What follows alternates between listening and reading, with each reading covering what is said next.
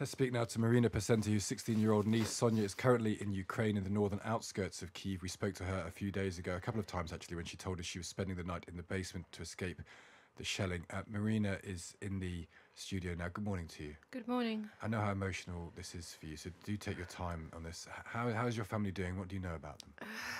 My family, 3 members of my family, including Sonia, left the house about an hour ago, and they are walking now towards the bridge, which was destroyed. You probably saw pictures which appeared in many media across the world. They will have to cross this broken bridge, and then they will be collected on the other side. The problem is that yesterday there were multiple instances of shelling and killing, civilians being shot at while they crossed or soon after the crossing. And on social media there were pictures of entire families being killed, and also people trying to flee in cars, and the cars were shot at as well. So literally these moments, I really fear for their lives. I really do. I still have my mother and my other sister and another member of the family staying behind because they were too frail. They cannot walk anyway, so I still need to think how to evacuate them. I just would like to say that, you know, I spoke on this radio a week ago, and I just would like to say that in this week the situation is now, the town is descending into medieval times. They experienced such horrors. There are now reports of rapes taking place, reports of wounded children who Russians do not allow to be evacuated to hospitals. There's no electricity, no telephone connection, no gas. They spent last several days huddling together in a small house without any heating. The food is running out as well, and we only occasionally manage to get in touch with them, and we know up until now that they are safe, but I don't know what is going to happen next. So as we're talking now, they're making the walk. Yes, precisely. In fact, all the pictures that now appeared on the front pages of British, newspapers, they're all from my native town, which is really painful to watch. Do you know where they'll get to? Once they cross the bridge, where do they go? There's an organized collection by buses, and they will take them to the railway station. But in my family's case, and I'm sure it's for many other families, they organized, kind of private collection or relatives who are on the other side who will pick them up. And where will they get to eventually? I think wherever they can, to Western Ukraine. Many will head directly to Poland or to other crossing points with other countries. Would you like them to come here?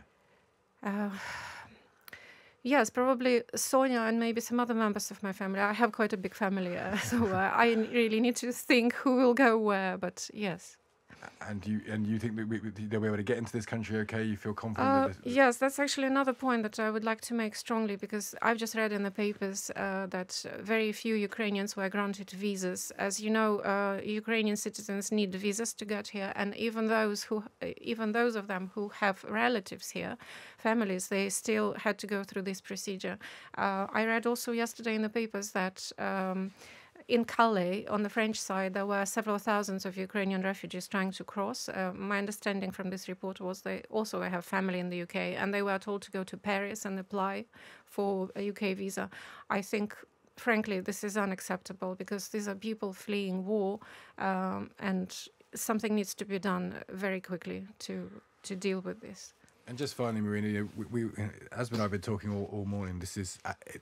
It just feels so devastating to us who are just watching it as observers. What's it been like the last couple of days for you, so people have a sense of what your country's going through? It's surreal. You know, I think a few days ago we had an impression that we can hold. I want to say that, yes, they are holding ferociously. It's just that, you know, the humanitarian catastrophe really puts a lot of pressure also on the military and on the territorial defense. Otherwise, they would completely focus on fighting. And obviously, this whole campaign is to demoralize Ukrainian leadership and Ukrainian population, because Russian troops are not making significant progress, and they know this. So literally on day 4, they started bombing civilians. And the kind of weaponry that they use You know, they use cluster bombs, they use thermobaric weapons. In the courtyards of private houses, they find enormous unexploded, you know, bombs, which are 500 kilograms in weight. So it's really barbaric. And, you know, I really would like to call on UK and international community to do something to ensure the safety of civilians, the safe exodus of civilians. And close the skies. And no-fly zone, if possible. I know that there is a lot of lots of statements saying NATO saying we will not do this. However, they really have to play asymmetric game in this and to think of other ways how this could be, you know, worked around this and how Ukraine could secure its skies, because it's still holding very, very strong. And as you have seen from the reports, Russian troops haven't managed to secure any major city up until now. Well, listen, Marina, we're all thinking of your family, and we hope that we can speak to you again, and you'll tell us that they're safely in a place away from the bombs. Thank you very much.